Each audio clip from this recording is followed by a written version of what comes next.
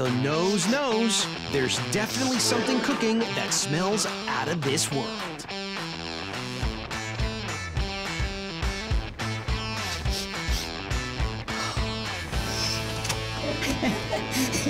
Hi, Amy. Hi, Jack. Hi, Jack. Hi, guys.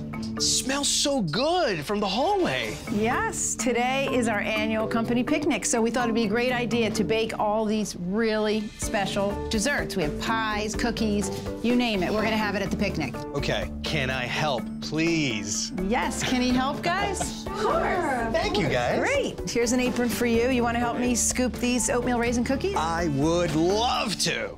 I'm doing 3 across here and probably about 4 rows, maybe 5, we'll see.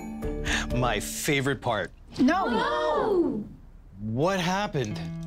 As tempting as that might be, eating raw cookie dough or even tasting it is really dangerous. A lot of people have gotten sick from that. That's not possible. My mom used to let me lick it off the ball when I was a kid. Well, there's a lot of potential sources of contamination, one being E. coli in flour. So how does E. coli get in flour? Well, flour is a raw agricultural product, which means that it isn't treated prior to being packaged. You can get contamination in the field or in different production steps along the way, but when we bake the dough, the heat kills any bacteria. I'll make sure not to eat cookie dough anymore. Right, and there's another ingredient that's a potential source of food safety risk. Do you know what that is in a lot of doughs? Let me take a guess. Raw eggs. Exactly. Eggs can harbor salmonella, which also can cause food poisoning. So you really want to wait until everything's baked, and trust me, these are going to be delicious. All right.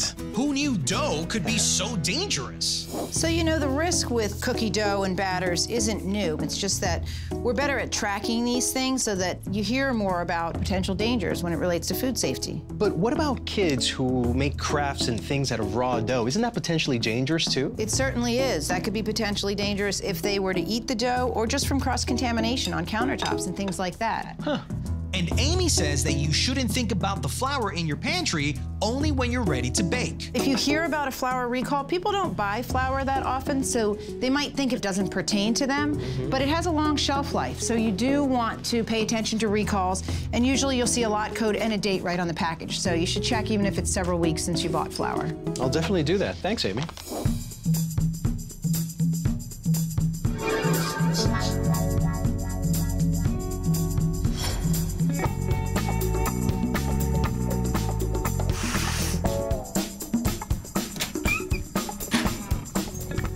Everyone. Hey, James! It smells amazing in I here. know. Yeah, you've got to try one of these ginger snaps that Claudia made. Oh, thank you. Delicious. Thank you very much.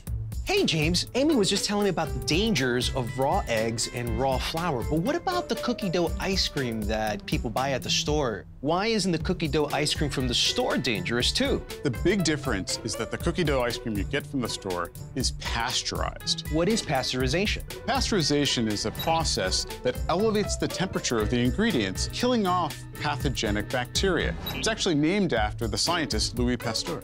So what exactly is pathogenic bacteria? So pathogenic bacteria are ones that can cause disease. But really, don't worry. Most bacteria are not pathogenic.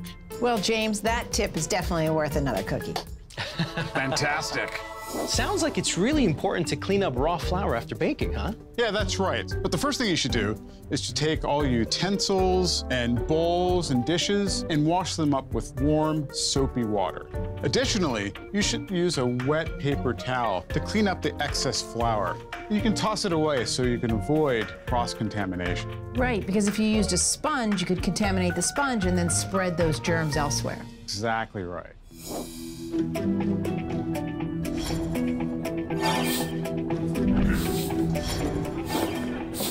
Thanks a lot for the advice, guys. And by the way, to everyone, your baking smells amazing.